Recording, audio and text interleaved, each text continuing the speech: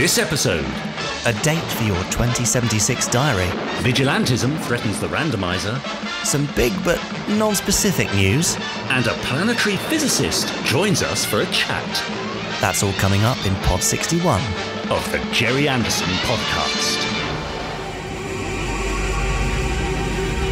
5, 4, 3, 2, 1. Let's get started.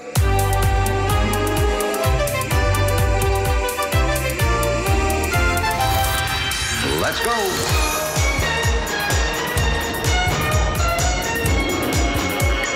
Spectrum is green. The Gerry Anderson podcast with Jamie Anderson and Richard James.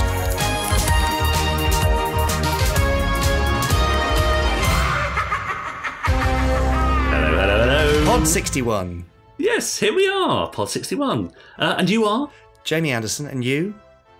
Still Richard James. Brilliant. And we are your hosts of the Gerry Anderson podcast, which is probably about 90 minutes of Gerry Anderson related stuff and nonsense. It probably is about 90 minutes, isn't it? It seems to be about that. It comes and goes. But yes, we've got all the usual. We've got Chris Dale's randomizer coming up much later in the episode. We've got an interview, which we'll talk about in a little while. We've got all the usual fab facts. We've got Quickfire 5. And of course, we've got our lovely listeners' emails too. Have you had a good week, Jamie? So far, so good, Yeah. I think. Okay, good. Excellent. We've got lots to talk about today, haven't we? We do, but some of it we have to be a bit weird about I know. for some reason. Bit We'll explain tippy-toe. in the news segment, but there's Yeah. lots of stuff coming up this week, Yeah. which is very exciting, and the podcast is just slightly the wrong time to talk about it fully. So Yes. wait for some fun news this week, and we'll talk about it more fully in Pod 62. Oh. But don't worry, we've got other things to whet your appetite, including, as you said, an interview Yeah. with a planetary physicist. Yes, what on earth is going on there? Well, the guy's name is Kevin Grazier. Mm-hmm. Kevin, I met through, I think originally I met him through Eric Chu, who does our lovely posters, because they both worked on Battlestar Galactica together. I met Kevin at San Diego Comic-Con a few years ago. And later, Kevin talks about it in the podcast. I wasn't sure if we were allowed to talk about it openly or not, but later on we were involved in a White House run project. Oh, yes. For the Office of Science and Technology Policy to try and engage people in science and in space travel, which was a great experience. So we talk about that very briefly. But Kevin is a fascinating guy. He loves Space 1999. He has been involved in the Cassini missions and various other bits and pieces. And he's a proper clever bloke. Also, strange fascination with rats. Okay. Well, why not? But you know, a great bloke to talk to because he loves science fiction, but also has the understanding on the science side. So a little bit like our interview with Phil Plait all those pods ago. Yeah. Isn't that interesting? He was another big Space 1999 fan, wasn't he? Well, we discussed this in the interview that so many people have gone into space sciences almost purely because of shows like Space 1999. That's right. Which is very bloody cool. Yeah, it is really quite cool, particularly when you consider that the physics in Space 1999 actually bear no relation to reality at all. Well, again, we do tackle this subject, but also Kevin was very keen not to just say mean things about Space 1999. We talked about some stuff that was right about it as well. Yeah, good. So all that to look forward to. It's going to be a two-parter. There's about 20-25 minutes or so in part one. Nice. So you've got that to look forward to.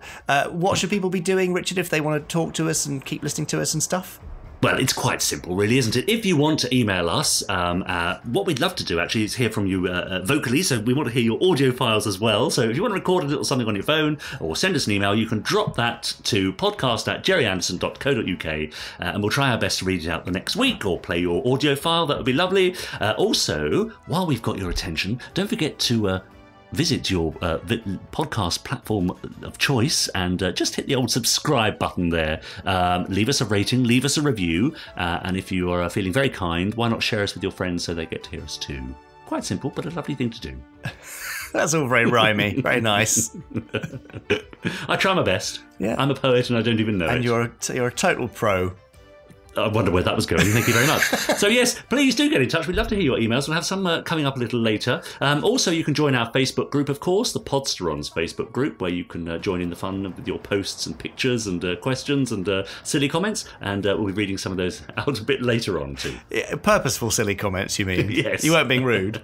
No, I wasn't being rude. No. It's a very friendly place, isn't it? The Podsterons Facebook group. Exactly how we like. I love the atmosphere that's sort of come up very naturally from our lovely podcast listeners getting together. So if you haven't tried it, do, because Facebook groups can be quite toxic places sometimes, but ours never is. Exactly. So do pop over to facebook.com/groups/Podsterons and join in.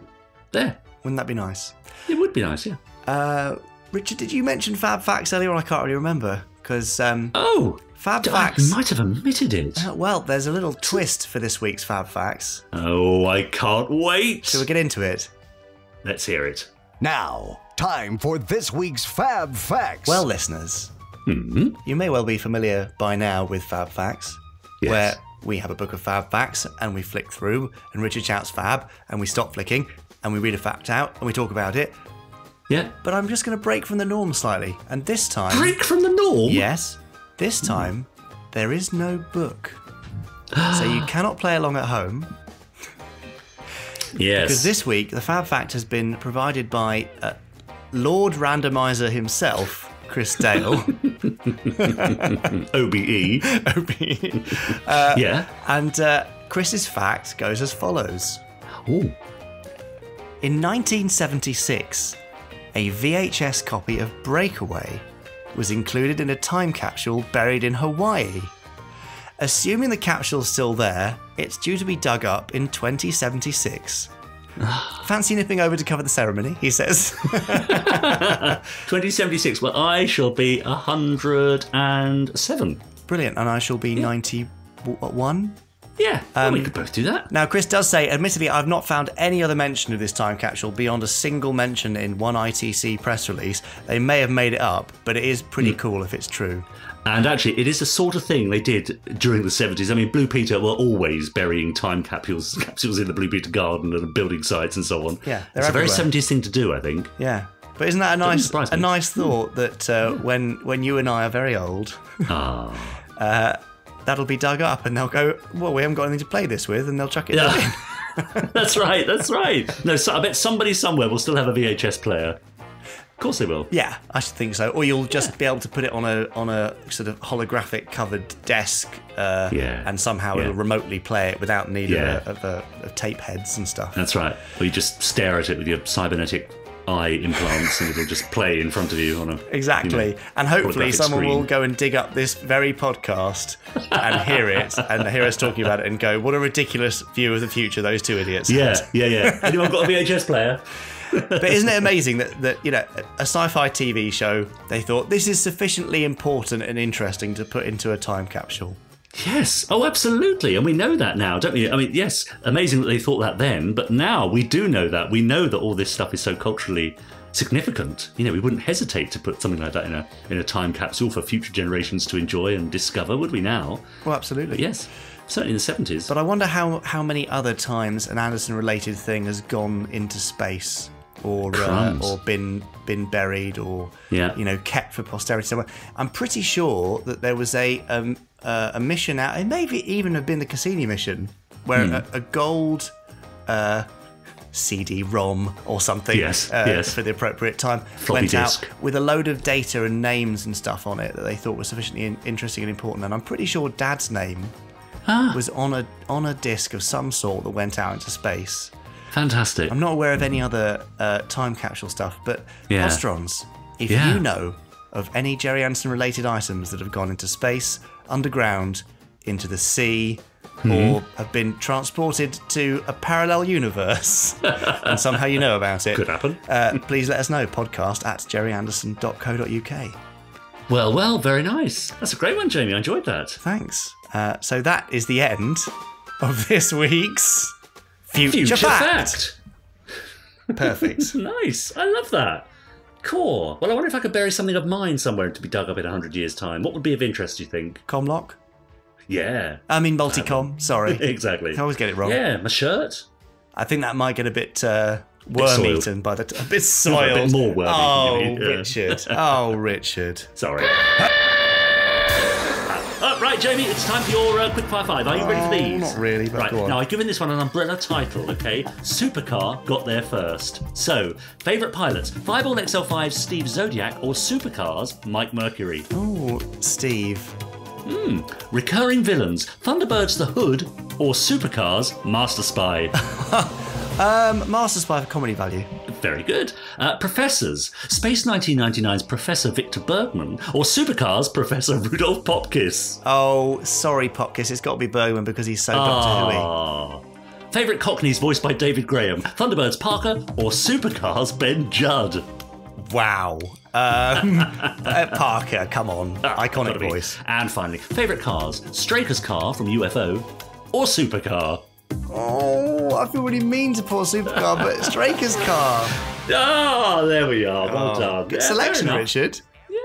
Yeah, great. Now, how are you finding these quickfire 5s each week? They just It's quite kind of rolling off the tongue each time? I'm having to dig deep now, really dig deep, because we've got beyond the whole who's your favourite character, what's your favourite theme tune, all that sort of thing. But it's quite fun doing a little bit of research. Of course, the trouble is, as I mentioned to you, we were due to record this podcast 20 minutes earlier than we started because I got caught in the rabbit hole that is the Gerry Anderson YouTube channel looking for stuff. Oh, this looks interesting. Oh, I'll watch that. Oh, there's Chris Dale talking about this. Oh, here's a new briefing from Ross. Oh, here's this.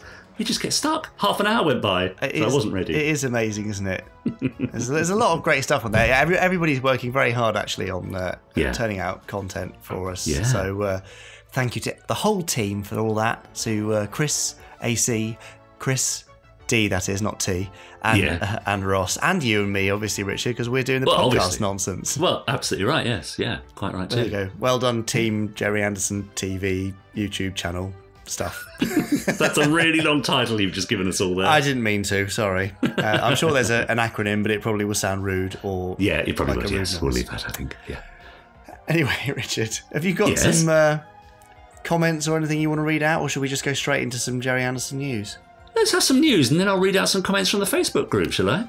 Why not? It's news. Newsy news. Ah, you got there first.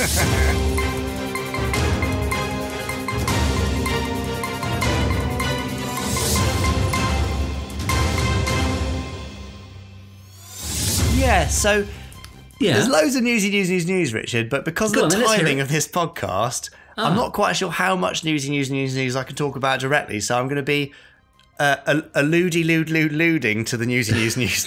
Okay, right. Well, this sounds interesting and exciting. So today, Yeah. Monday, the 12th of August 2019, hopefully we have announced with somebody else Yes.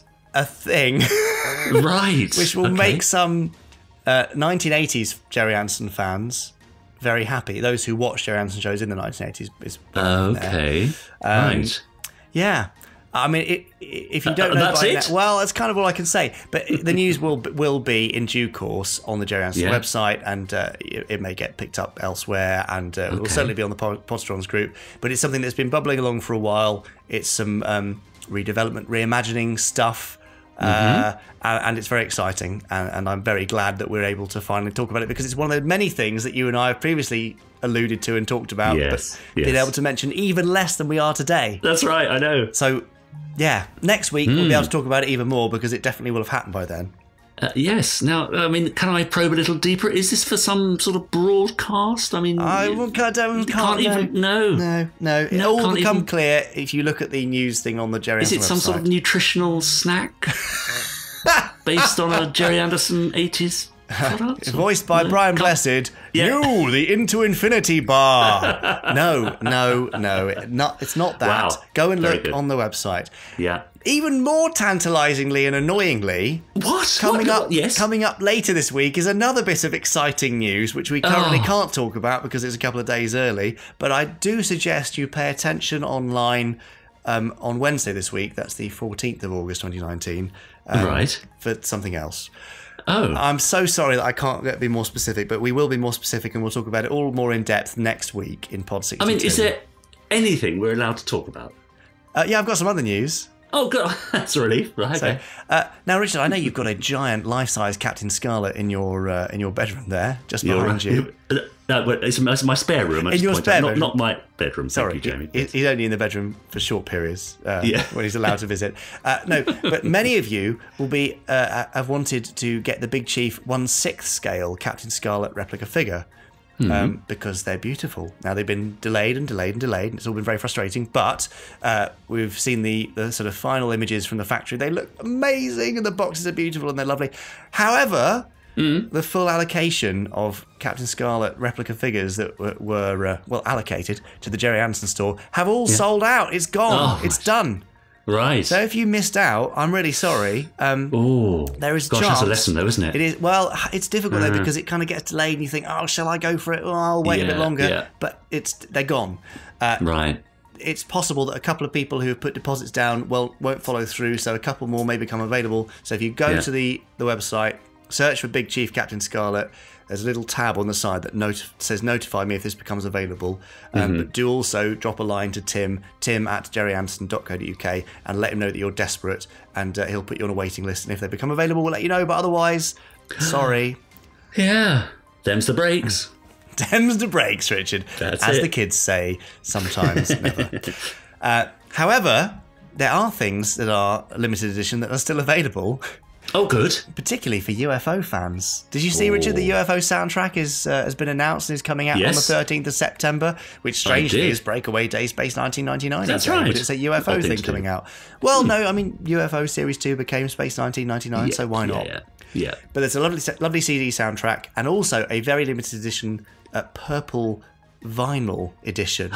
Cool. Which looks... I thought you were going to say a limited edition purple wig then. No, sadly not. I mean, you can put the vinyl on your head should you wish. Yeah.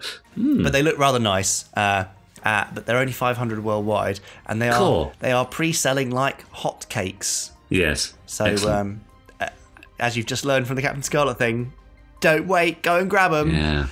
Yeah. Something which is unlikely to sell out, but is likely to please a small number of people, is a Dick Spanner T-shirt. Oh, love. Well, we love pleasing a small number of people, don't we, Gerry? Absolutely. Well, that's part perfect. Of the game. We do it every week, Richard. The Dick Spanner T-shirt, which is print front and back, designed by none other than Terry Adlam. Lovely. And it's very similar in style to the original Crew T-shirts that were given out back in 1986. And I think it's one of the first bits of Dick Spanner merchandise for ages. I think we had a little... kind of card holder ID card thing a while ago, but that's it. So they're pretty cool. They're out now. And finally, for this bit of Gerry Anderson news, well, actually, penultimately for this bit of Gerry Anderson news, yes, the Andrew Skilleter prints have been selling again like hotcakes. What's another phrase like hotcakes? Hot bananas. They've been flying out the door. Hot bananas, Richard. We're not saying that. Go away. Well, you do. Nonsense. They've been flying out the door. And there's 3 more available this week. Thunderbird 1, Thunderbird 2, and a really nice Stingray print. So go and check them out. Oh, really? And finally, I'm going to let you take over the last bit for the rescheduled Fab Live. What's happening, Richard? Yeah, so Fab Live is our almost monthly Facebook Live and Periscope and Twitch broadcast. YouTube? Did you say YouTube? Scheduled... Sorry? Did you say YouTube as well? And YouTube as well, yes, of course. Was scheduled for last week, but, we're both busy people, aren't we, Jamie? Things crop up at the last minute. Absolutely. And we had to cancel. But if you are listening to this on Monday, the 12th of August, then you can tune in tonight at 7 p.m. on Facebook, on YouTube, on Twitch, on Periscope, and so on. You can join in the fun. Email us fablive@gerryanderson.co.uk, because we'd love to see any pictures of your merchandise or your cosplay or your inflatable Thunderbird 1s and digestive chocolate biscuits, whatever you've got to send. No more of those, please. We don't need any more of those. And of course, the great thing about Fab Live is you get to join in, so you get to comment live as you watch, and we'll be able to read out your comments and interact with you, and that'll be fun. So do join us for some cheese and biscuits at 7 o'clock on Monday, the 12th of August. And I'm round at yours, so you're doing the cheese and biscuits. Yeah, why not? Excellent. Why not? I'm looking forward to that very much. Yeah, and great, also, good. We should say nearly live because there's a 13-second delay. That's true enough, yes. Yeah, nearly live, exactly. Almost monthly, almost live broadcast. Exactly that. Delayed. Anyway, we're going to do it tonight. It's happening. So, that's it. And that, Richard, is the end of this week's Gerry Anderson News. That was the news! That was the news! That never grows old, does it? I don't think it ever will. Now, I'm going to head over to our Facebook group, the Podsterons Facebook group for our wonderful podcast listeners. Again, people have been posting pictures of their toys and merch collections, including more comics than you can shake a comlog at. But Joanne, for example, posted, "I've had to hold back on buying stuff at the moment as I'm running out of room on my bookcase." Must be a very common problem, I would think. Fred McNamara has been posting his thoughts on Captain Scarlet and the Mysterons, and he's posted a link to wearethemutants.com, so pop along over to that and have a read at what he thinks. And then Alistair has posted a video of the opening titles from the Japanese version of Captain Scarlet, which I think we've spoken about before. Also worth a look. It's very, very cheery, a bit too upbeat for Captain Scarlet, but hey-ho. And Hayden posted, he said, fantastic video from Chris Dale today talking about the first episodes that he had seen of all the Anderson series. So this is one of Chris Dale's fantastic Big Rat Bite episodes, which you can see on the Gerry Anderson YouTube channel. Hayden says, the one that really sticks out for me is the Mysterons when it was broadcast on BBC Two in the 1990s. Hooked from the off, and soon after I had the toys, the dress-up costumes, and all the episodes recorded off the telly. That viewing was life-changing. Isn't that amazing? Life-changing. Well, a lot of people say that, though. Yeah. I think we all have those moments, you know, whether it be a TV series or a bit of music or whatever it might be. That's incredible. Yeah. Day of the Daleks for me. I know, that's right. Funny, isn't it? Life-changing. Don't know what I'd put. Well, it literally changed the course of my life. That's right, seeing that. Yeah. Bizarre, isn't it? Yeah. Same as you getting your job on Space Precinct, Richard. Well, absolutely right. There we are. Certainly was life-changing there. So there we go. So yes, do join our Facebook group. Pop along, sign up, answer 3 questions, and I'll let you in, and you can post away to your heart's content. I think they've also been organising screenings of various things as well. Watch parties, I think they're called. That's it. That's it. Rather fun. I've seen it. So you can join in and comment as you watch. Yeah. I'm all for the watch parties, and perhaps we can do a centrally organised one at some point, Richard. Once we see if Podsterons are actually enjoying them or not. Exactly. Yeah. So well done, Abby, for organising that as well. So yeah, there we are. Lovely. Well, we've talked about the Podsterons group. Quite a few have been emailing us. Yes, they have. So should we open the door and? Oh, don't open the door! No, don't! No! Oh! This is the voice of the Podsterons. Oh, they're not as scary as I thought, actually. No, they're all right. They can come in. Yeah. Sit down. Richard's got cheese and biscuits, it turns out. So, to make time for Kevin's interview coming up later on, we're just going to do 2 quick emails this week. The first of those is this. It's from Ian Thompson. And Ian Thompson says, "Hi, chaps." Hi, Ian. He's trying to get over the bickering thing on the... of course. Bickering? There's no bickering. No. Make it sound like a, old married couple or something. Yeah, or Patrick Troughton and John Pertwee or something. And what, in Chris Dale's Hartnell? Yeah, obviously. Yeah, makes sense. It? Just as I thought, nothing.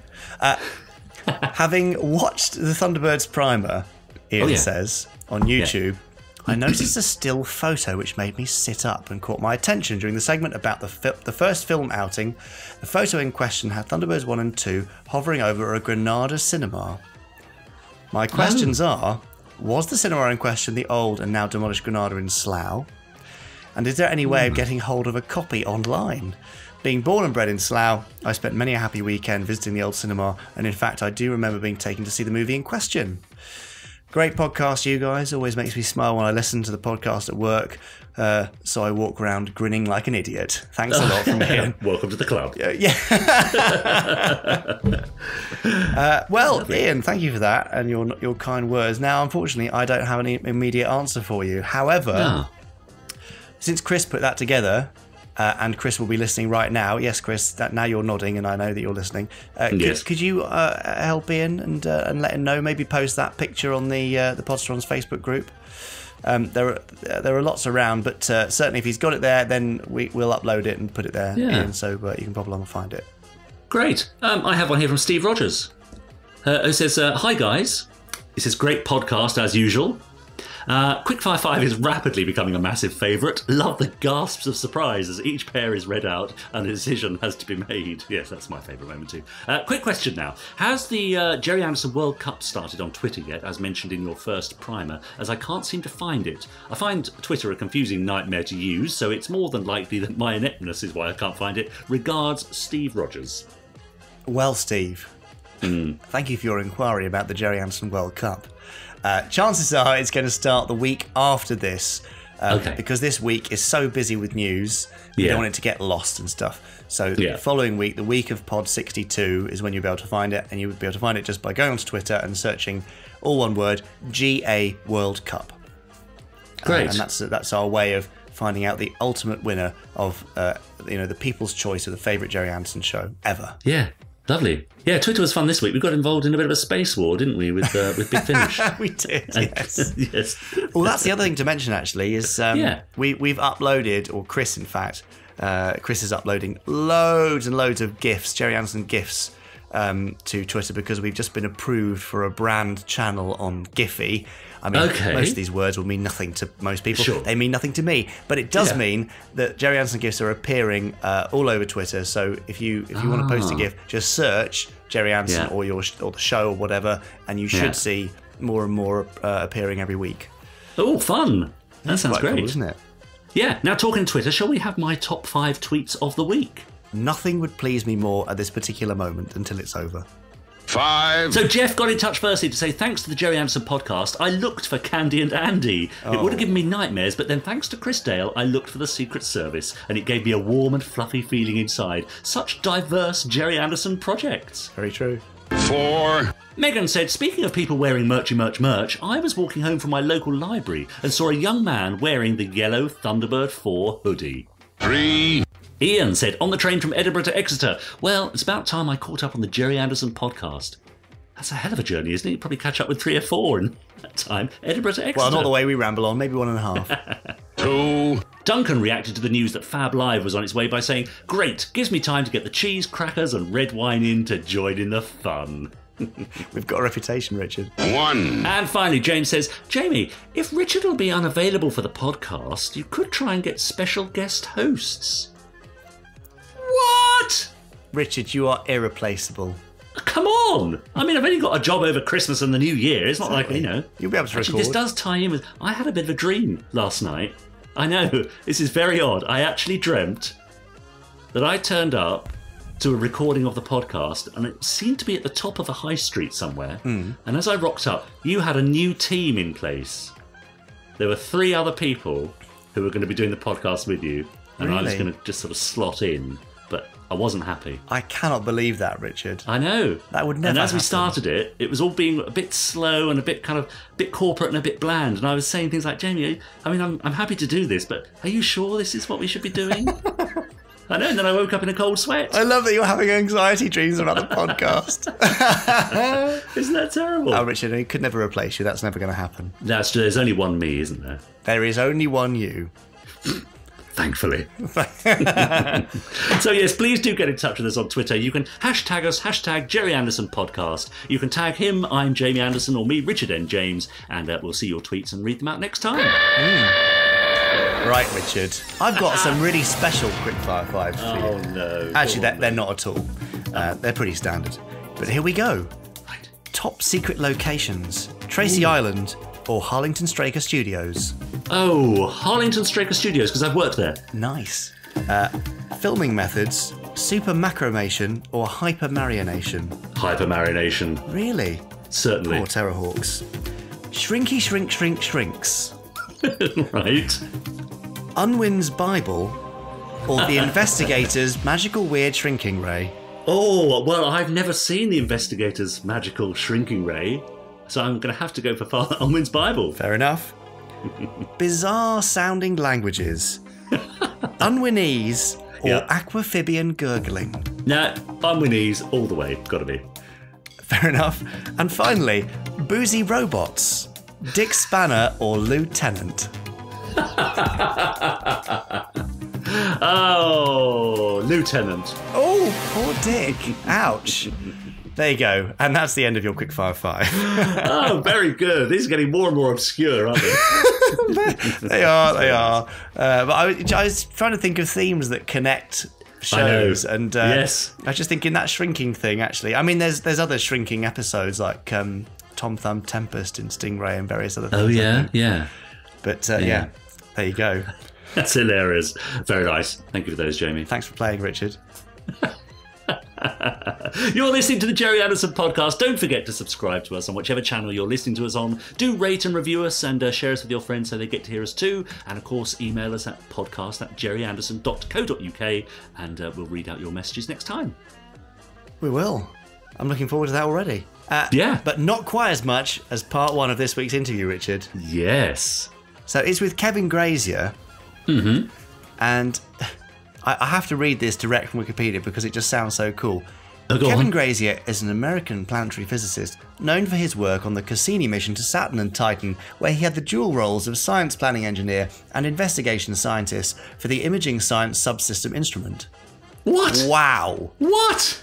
Oh my God. He's a general science superstar nerd and also advises for TV series, science advisor. Defiance, Battlestar Galactica, Eureka. He's advised on Gravity and Pirates of the Caribbean. Dead Men Tell No Tales. Yes. I mean, crazy, isn't it? Yeah, absolutely. He's going to say all that stuff and more in his intro. I mean, yeah, well, what? Yeah. And what do you do, Richard? Well, I'm an actor and I do a podcast. That's about it. Yeah, exactly. I've got some sheep. Yeah, that's it. Anyway, he has rats too. Good. And he loves his rats. He's got a very, very domesticated rat that he puts various photos of on Facebook and Twitter. So do go and look up Kevin on those platforms. But let's go straight into it.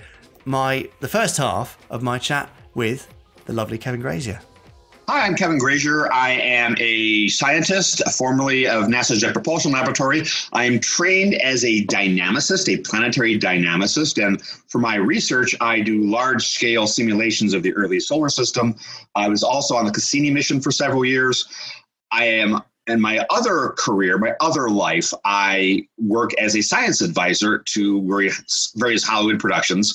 I have been the science advisor on Battlestar Galactica, Eureka, Defiance, most recently Another Life on Netflix, and for the films Gravity and Pirates of the Caribbean, Dead Men Tell No Tales. I'm co-author of the Hollyweird Science series of books that looks at the depiction of science, scientists, and the culture of science in TV and film. Wow. Kevin, I mean, I now feel like an inch high having heard that brief top-line resume. That's quite something. So is it fair to say that you are both, you have at least a passing interest in science and you maybe are a bit of a nerd too? Oh, it's absolutely fair to say that.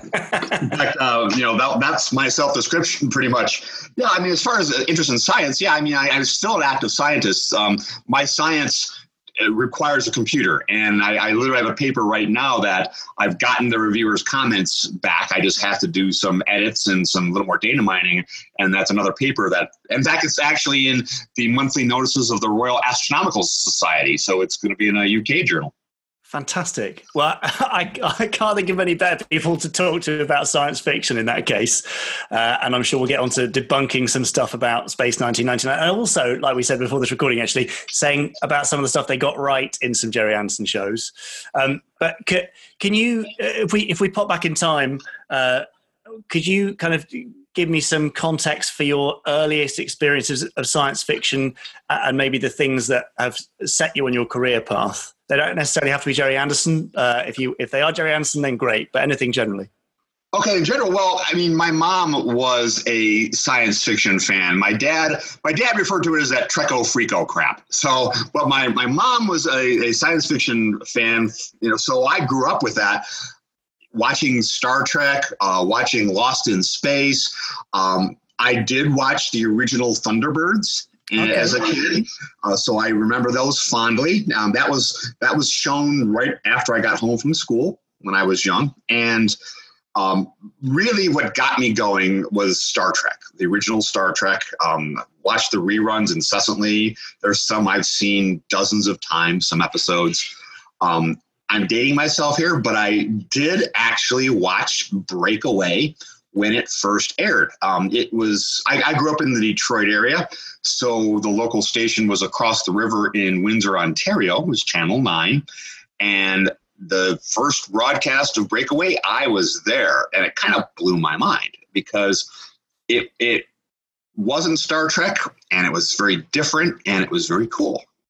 I feel like I should just take a break from speaking and then let you chime in here at some point. No, I'm going to let you keep going, and I will chime in as and when necessary. But already you kind of set up this great kind of smorgasbord of kind of must-have science fiction education early on.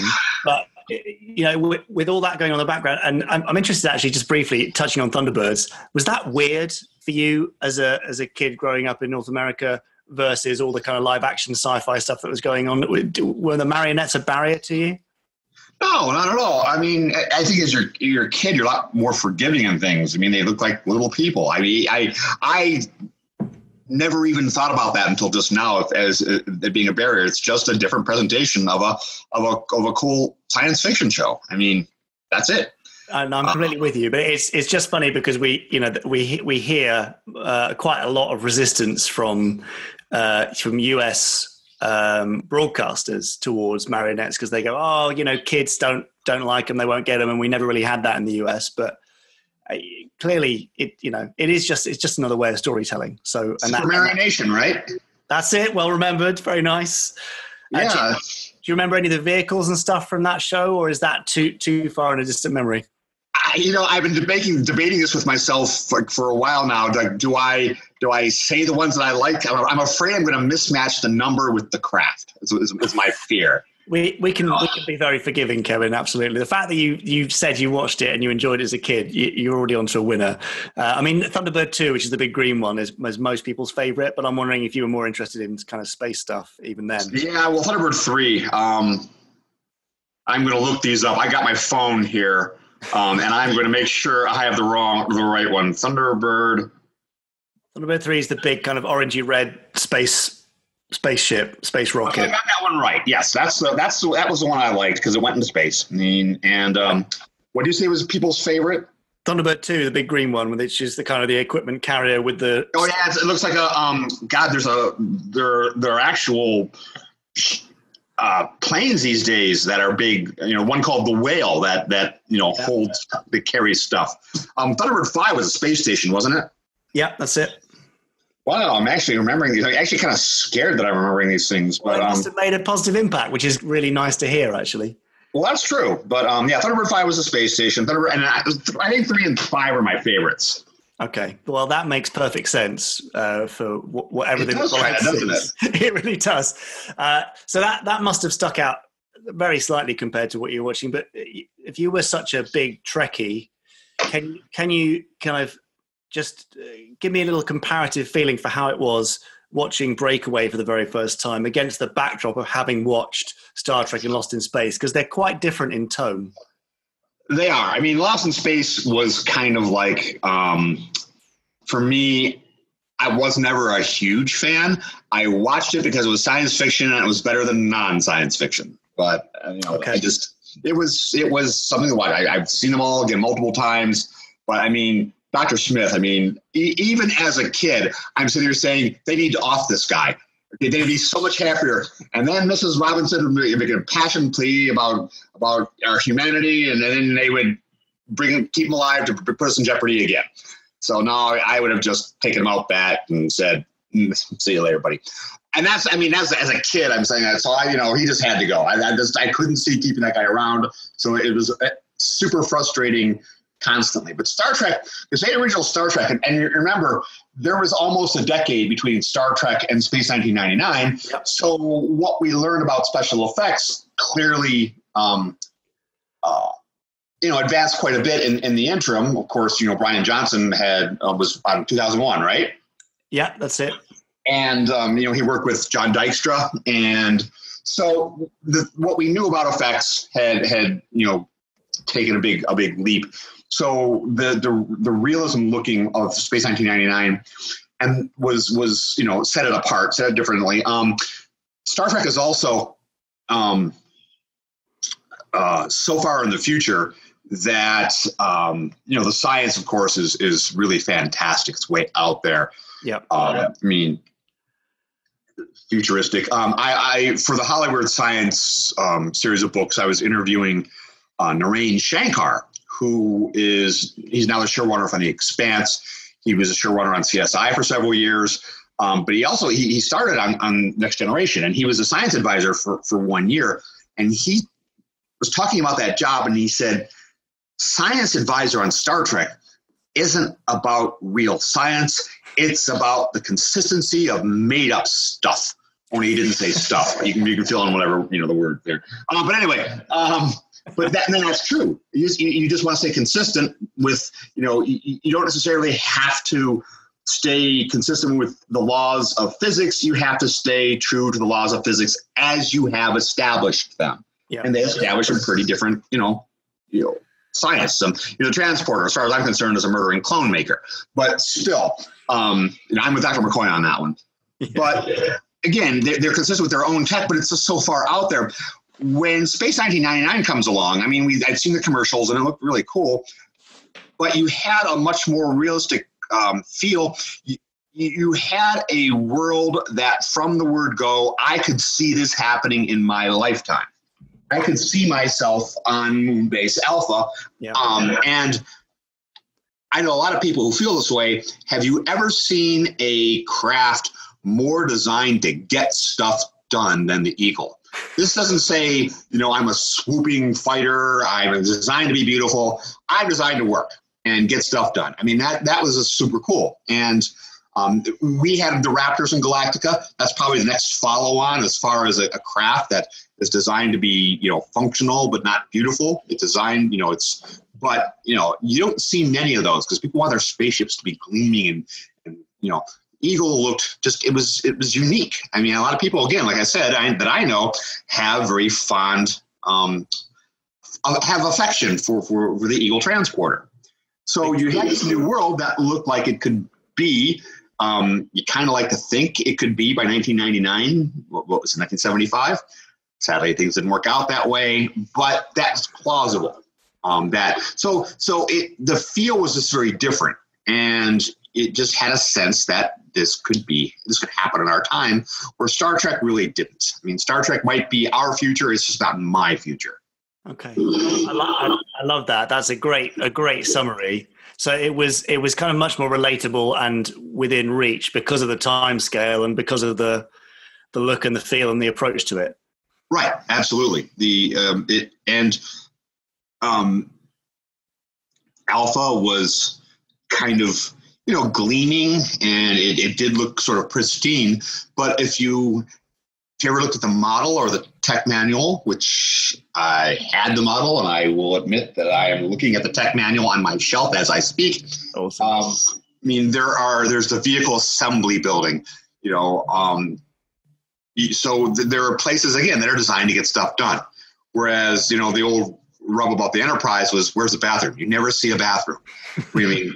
You don't see where they, you see engineering, which again is all pristine and gleaming. You don't see anybody with oil on them or in coveralls. 1999, Moonbase Alpha just, had this sense of it exists to get stuff done. Nice. Which perfectly fits the whole aesthetic, doesn't it? The Eagle being, although it's very practical, it is a really, really cool looking craft too. Oh yeah, it's impractical if you take off the center section and you have just the propulsion section and the cockpit section connected by this spindly structure. Yeah, that, flying without a center pod, it's a little bit structurally unsound. But generally, how often do you see that? Not very often. Not very often. And we can, although it's kind of set in nearer future realism, there are still some fairly major concessions, right? One of those being, concerning the main premise of the show and the moon being blown out of Earth's orbit. I know you've written about that in the first Hollywood science book. Would you care to comment on the likelihood of that ever happening or being possible? That's not. It's just not.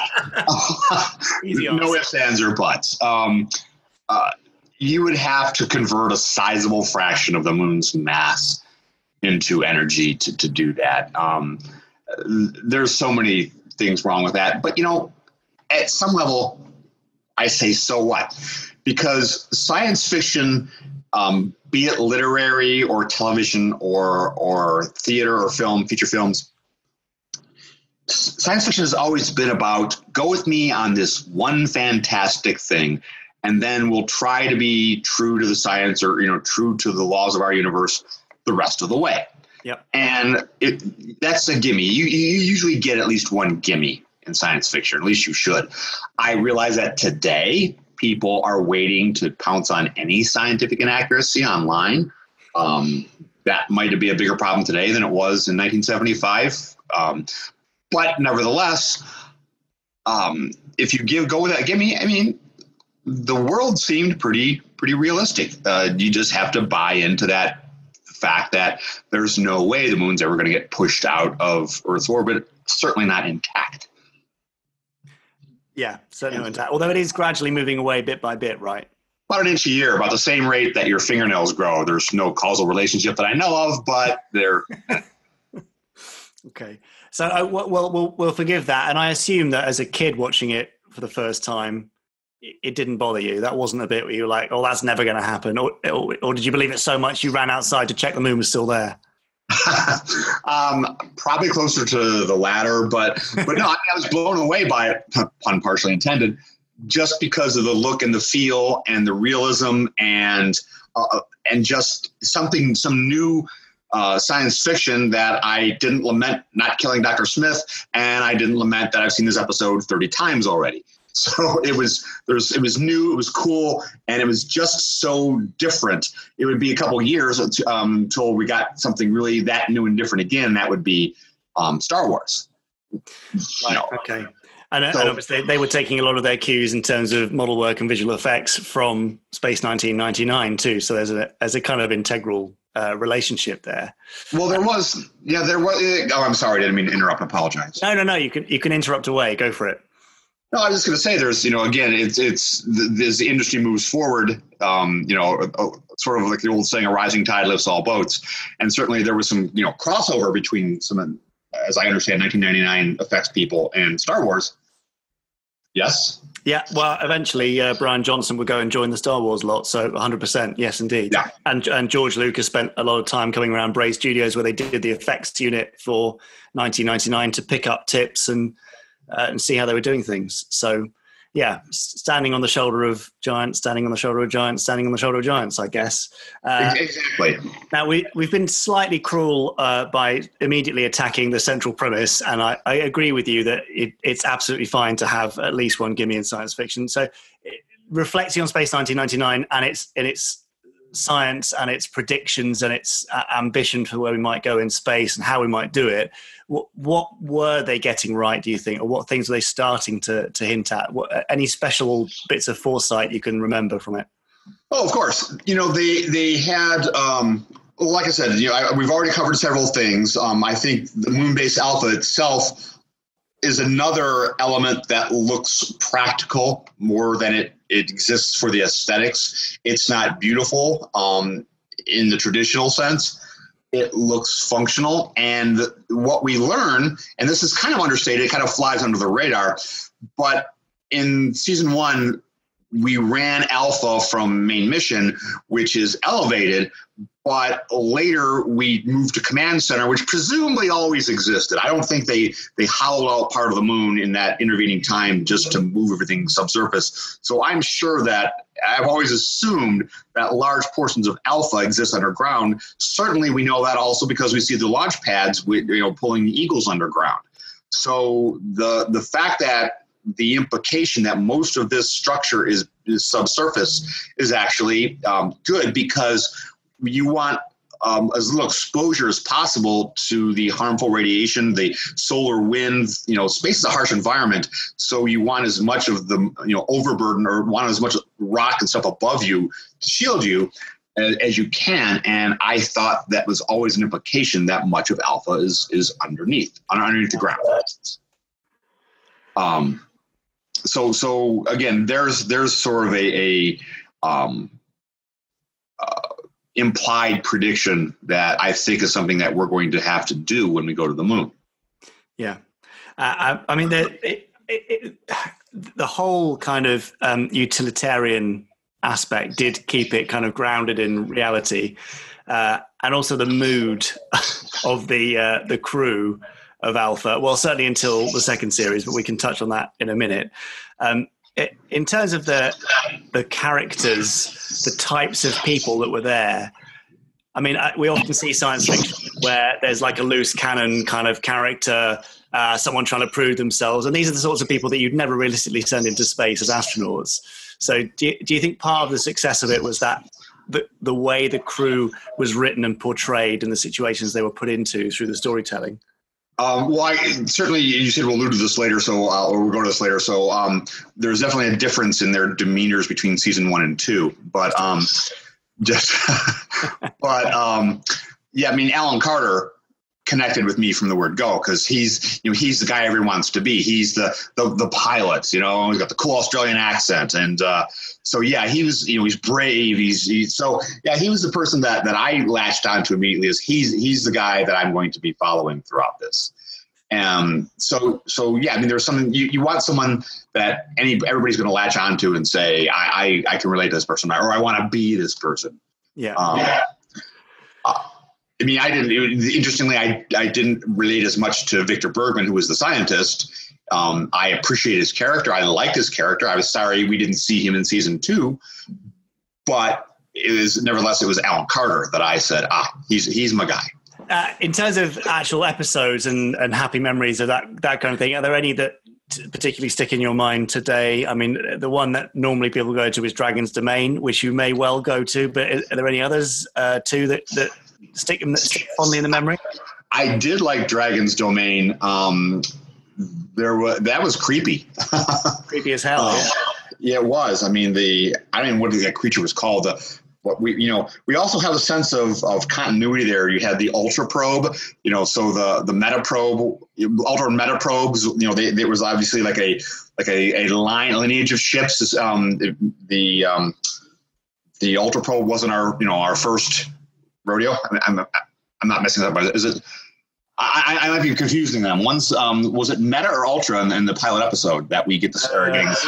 The Meta probe in the first episode. That's what I thought. So we have the action in that episode taking place on the Ultra probe, which again, the implication being that we've done this thing before, which was kind of cool. And then that creature was that was freaked up. I wouldn't say that was my favorite episode though. There are others that I like more. I actually like Seance Spectre. So if you had a problem with igniting the dumps to push us out of orbit, let's do it again. Fantastic. There was, and I don't remember the name of the episode off the top of my head. I'm sorry, I'm blanking on one. But there's the one with the immortal. He's unlocked in the asteroid. End of Eternity. Right. Yeah, and the alien was also he was entombed or he was jailed with a bunch of artwork, and there's a quick flash of the artwork, and that just freaked me out as a kid because it was all horrible and all these horrid images of people screaming, and it's like, oh, Jiminy Christmas, that was kind of scary. Guardian of Piri was good. I enjoyed that one. That was a fun. Love the Metamorph. So we sit to see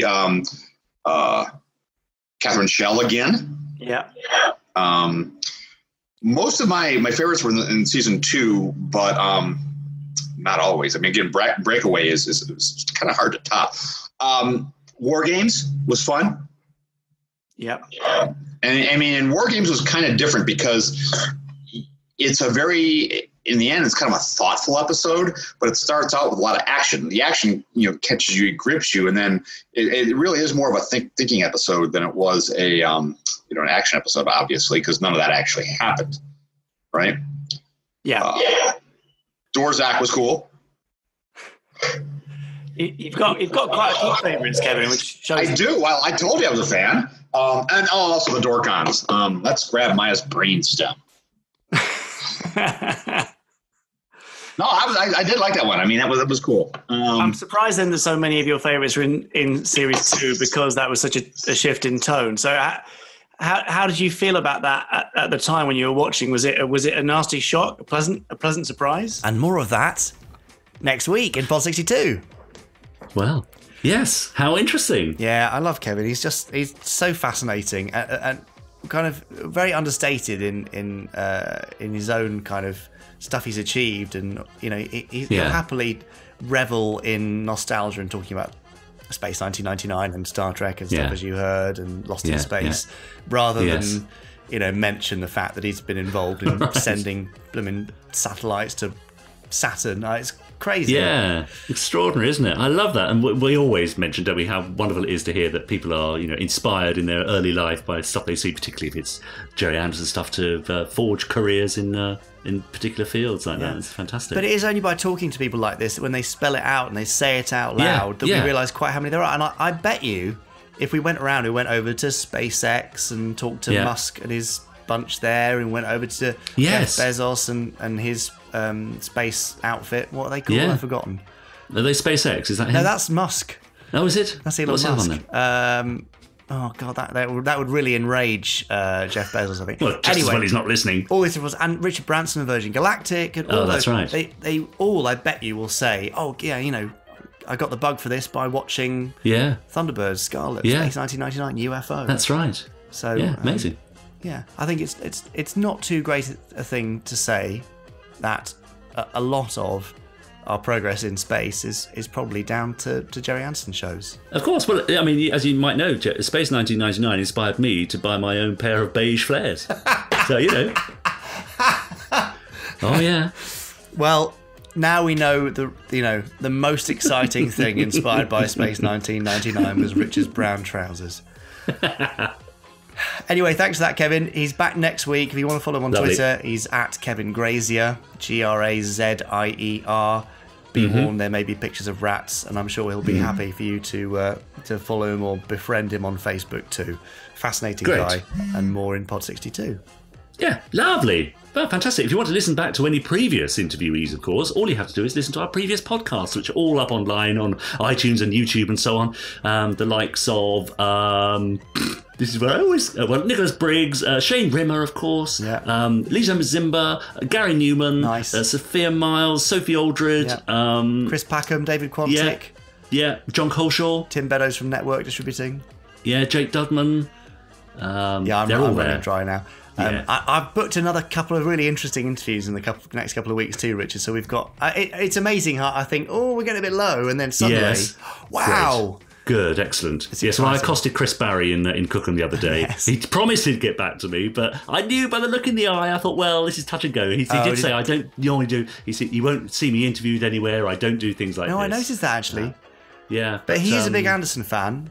Yes, he said it's the machines. He said that he was in. I said, yes, of course. Well, we can talk about that. Absolutely. And he does a fantastic Brains impression too. Ah, of course. So, here's hoping he'll get back to me. But if not, I shall plough on. Let's see.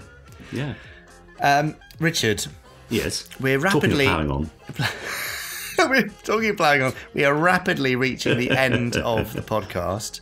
Oh. But before we do that, we really need to defer to randomizer chairman Chris Dale.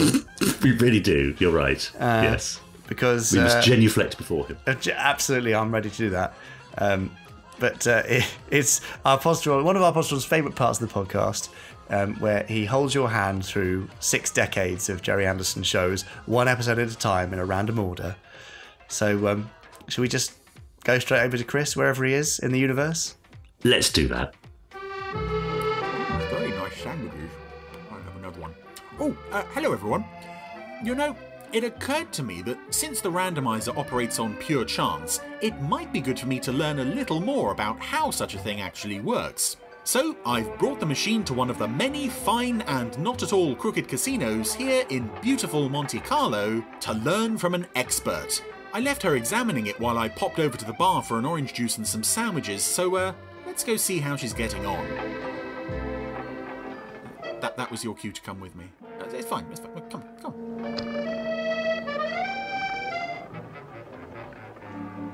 Oh dear, and I wanted 17 black. That makes 750,000 I've lost. Duchess? What a delightful surprise. I'm doing rather badly, I fear. Yes, so I see. Where's the randomizer? I thought I left it here with you. Are you sure you're not mistaken? No, I'm positive. Oh, you haven't. I mean, you've not gambled away the randomizer? Oh, dear, what have I done?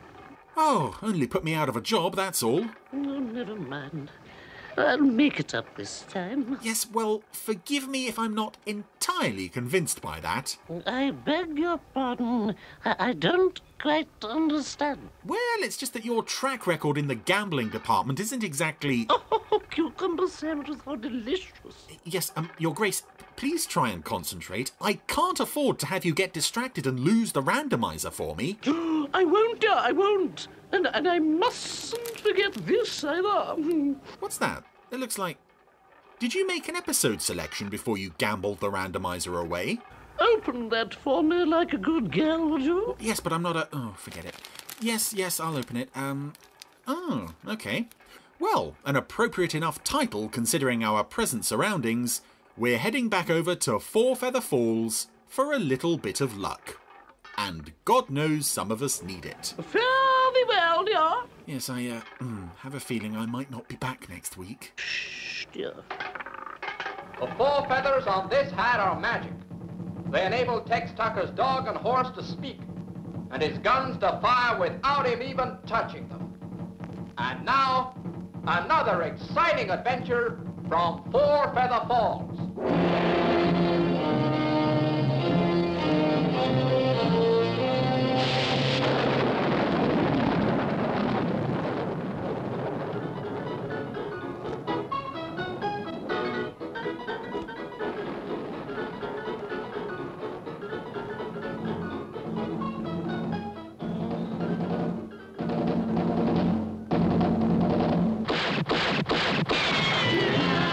So here we are back in Four Feather Falls. I always like to see some Four Feather Falls come up, and again, this is a show that I haven't looked at very much over the years. I think I've only seen the DVDs once, but this episode was one that was doing the rounds on the tape trading network for quite a while before any official release of the series.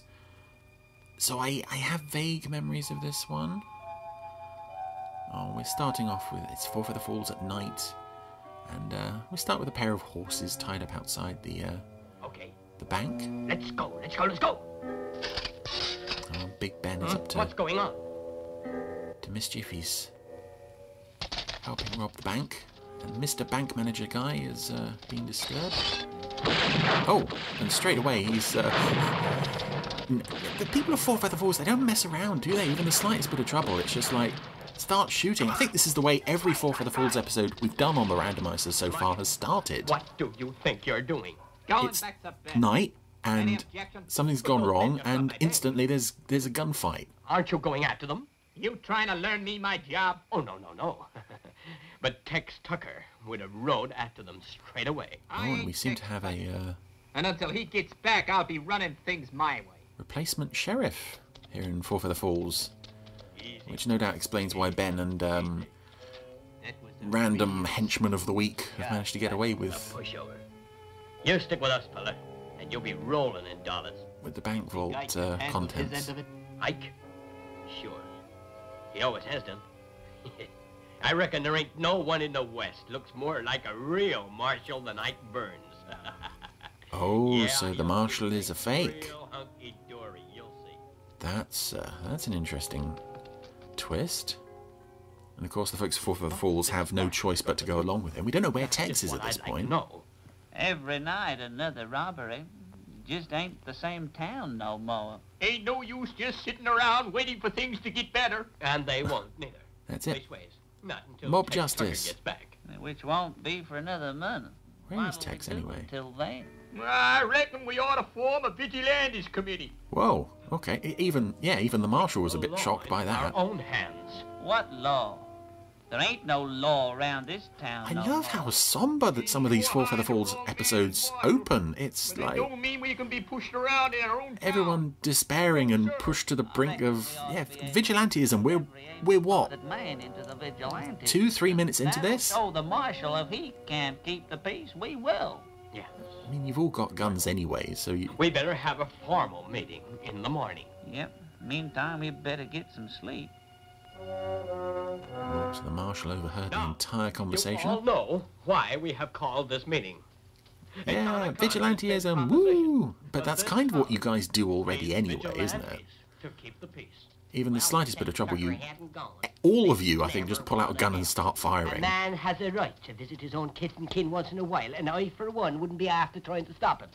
I also like how, in this episode with Tex away, you have the other supporting characters in the town sort of banding together to Been robbed 3 times in 2 weeks, like Mr. Jackson here. protect themselves. It's quite sweet. And I do love all the regular characters in this A show. man to carry a gun for his own protection. Some of them look a bit dopey, but then equally other characters look like they wouldn't be out of place in Supercar or Fireball. And I'm running this town. And I say there ain't nobody but me's gonna carry a gun in this burg. So I'm giving you fair warning. The first man I see toting hardware is gonna have me to deal with. Oh, that shut them up. Fine vigilantes you are. A few hard words, and you all cave in. Me, I'm gonna go load up my shotgun. I wouldn't let myself be shoved around. No, not by anyone. You're right, ma'am. Law and order is gonna be kept in this town. Are we agreed? Agreed. Yeah, I reckon under all that tough talking. So, does the Marshal not... Is the Marshal not hearing this? He hasn't stuck around to listen to this. No, because he's ridden out to the shack where Ben and random henchmen are currently hiding out playing cards. Because they're always hiding out playing cards in this show. Sorry, Johnny, I just had to come. There's gonna be trouble. What trouble? I'm scared now. Off at the falls. They formed a vigilantes committee. Oh, the old lady's gonna get me. I ain't no point in staying on here, Johnny. We done okay out of this burg. Although again, I suppose that's a nice performance from David Graham, that his character is like all big and tough in town, and then when he goes back to his criminal mates, he's like, oh no, it's scary. I don't want to do it anymore. More like what we're gonna get with them crazy vigilantes around. Maybe he's right, Johnny. Keep your mouths shut, both of you. I want to know when and how they're shifting that gold. So you get back to your office gold and get the information, but quick. All the same, we ought to have a rifle up in the hotel roof, just in case. I'll take that stand, if you like. Oh, good grief. We need someone They're not messing around, are they? It's like, you know, they're one step away from arming the children at this point. Into the town, Doc. Okay. Surely. Hello, Marvin. Now, it's all set how we're going to guard the gold, but all we need to know is when it's coming. Tonight. I've told the Marshal, and he'll be coming with us. Have I waffled over why Tex isn't around? I think I must have done. Riding the rig? Mr. Twink and me. Well, that seems to cover everything. Ain't nothing else we need, is there? Luck, and lots of it. That's what we need, right here in Four Feather Falls. You can travel around and roam the whole world over and meet those highfalutin folks of great renown. But you'll find pretty gals in frills and laces, happy hearts and friendly faces, way back in my hometown. Yep, I'm going for it. There's a little old street where neighbors get together, yes they do. And if you ever get there, you'll never see a frown.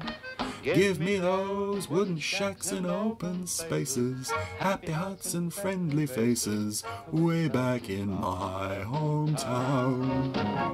When the cocks are crowing in the morning, and the bluebird starts to sing, and Mr. Sun is never done, 'cause every day is spring. Yes, you can fritter away your gold in Monte Carlo. But if you've got an idea that you'd like to settle down, you'll love those gentle folks in homely places, happy hearts and friendly faces, way back in my hometown. Way back in my hometown.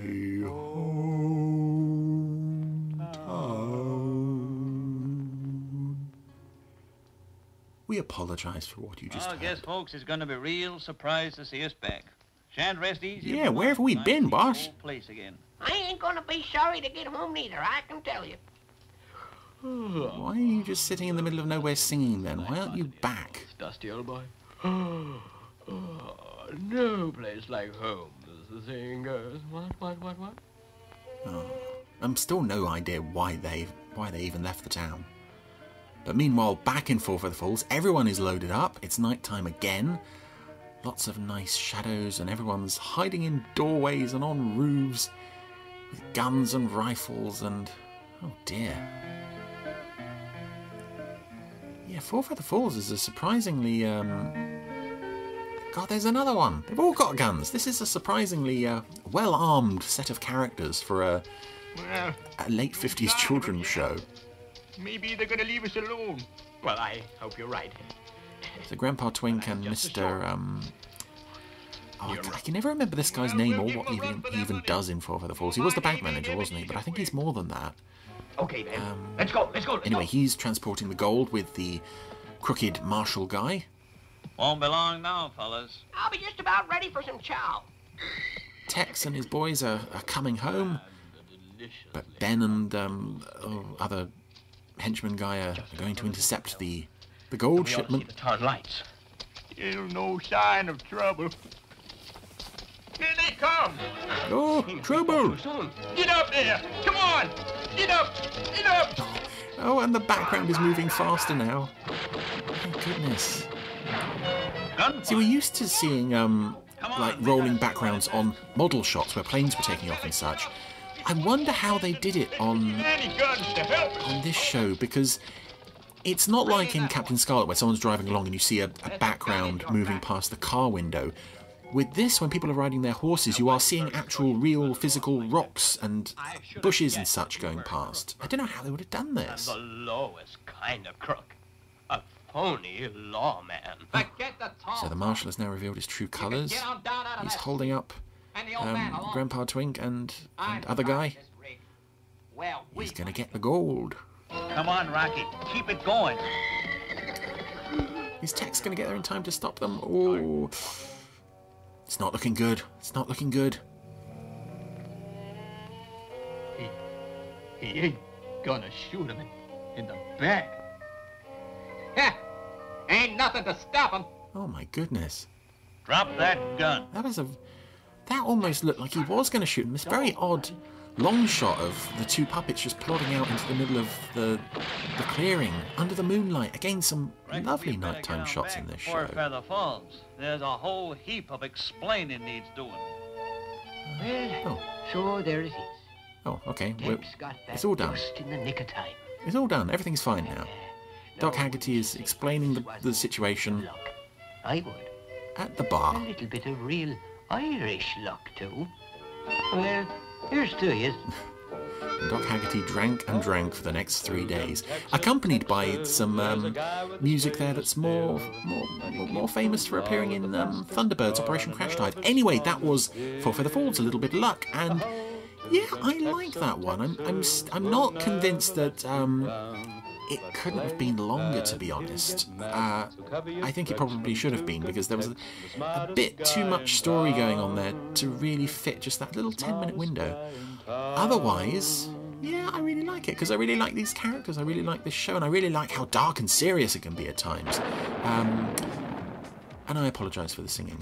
One more time. Well, it's a bit of an oldie, isn't it? 60 years old. Can I stop genuflecting now? Yeah, get up. Oh, fine. Do you need a hand there? Yeah, that's better. So yes, quite an oldie but a goodie. Yeah. I mean, its age shows, I think. It's very cute. Yes. But just listening to it, it just makes me think how much dialogue writing has changed and how much they changed the style of dialogue, even between Four Feather Falls and Stingray, for example. Sure, yeah. It gradually gets less kind of descriptive and expositionary and a bit more interesting. Yeah. But that particular Four Feather Falls, for me, I was like, well, that would work as an audio episode because they're literally saying... You know, they're doing that kind of, as you know, and then setting up the whole blooming thing. Here we are in. Yeah, it's amazing.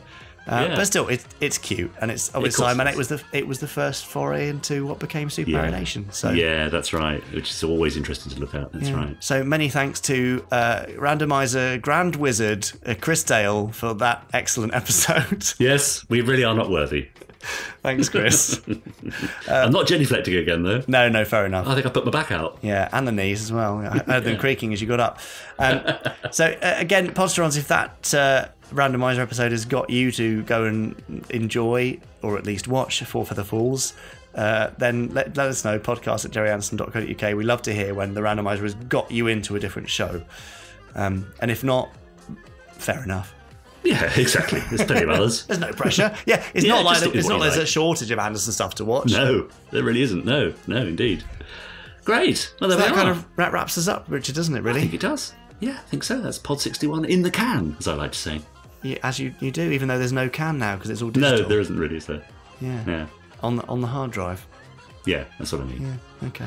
Well, come back next week for Pod 62, the second part of Kevin Grazier's interview. We'll be able to talk more about the news, which we weren't able to talk about this week, which will be really nice because it's quite fun stuff.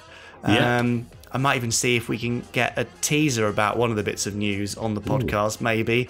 Okay. Tough to say, but that's going to be meaningless for you now. And otherwise, what should they do, Richard, before they wrap up and before they leave us? Oh, you know the drill by now.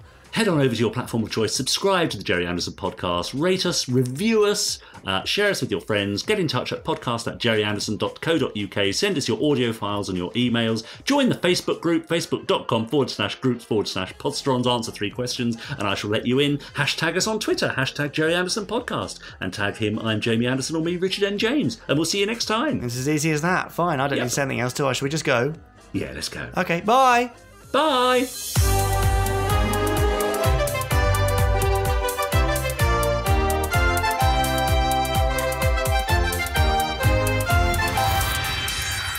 Stage 1 complete. Let's go.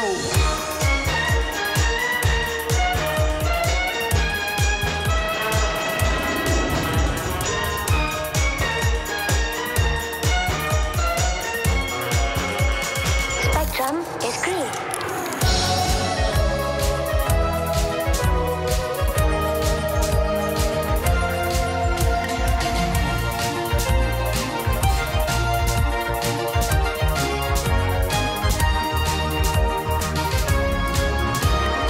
A beautiful, rapid wrap up there, Richard. Wasn't it? I don't know what you're doing for the rest of the day. Well, I'm trying to hold on to my my paranoia that I'm not going to be replaced. There seems to be something in the air about me being replaced on the podcast. I'm dreaming about it. People are tweeting about it. There's something going on that I'm obviously not aware of. No, there's nothing going on, Really? Richard. You've become like a suspicious partner.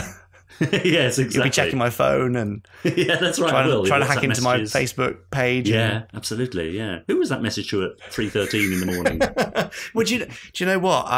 One of the things from this week, which hasn't yet been announced, I got a video for it at 4:26 this morning, which I was awake for, and that was very exciting to watch. I'll send you a link to it now. Oh, lovely. Well, I shall go and watch that and calm down a bit. No, it'll push you the other way. Sorry. Well, you're not actually going to replace me. No, it'll excite you. It's fine. You're fine. Richard, just go and chill out. I'll speak to you Maybe later. see you next week then. No, I'll see you on Monday for sure. No, I mean later today, of course. Great. Oh dear. See you later, bye. You have been listening to the Gerry Anderson podcast. Wasn't it fun?